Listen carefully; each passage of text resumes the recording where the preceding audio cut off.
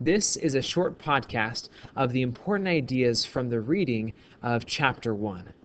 Now, there aren't any critical ideas in Chapter 1, except the fact that we're beginning to lay a foundation that will place everything else we learn about this year on this foundation of what statistics is.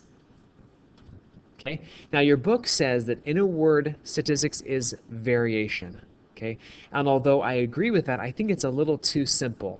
But I'm not sure if I could find a one-word definition to define statistics either. Okay? But in my mind, statistics is about understanding the world around us. Okay? And that world does have variation. Okay? But being able to make informed decisions in our world is what statistics is all about. Okay? Now, every once in a while in your textbook, you'll see a TI tip. It looks like this in the book. Do not skip over these. Okay? I know it's a bold, it's a separate part. Do not skip over these. Okay? There's nothing really here you need to know, but these TI tips are very critical in that your calculator is the main thing you'll be using all year long to do statistics. So being able to use your calculator to do statistics is absolutely essential. So don't skip over these parts as you read through them throughout this year.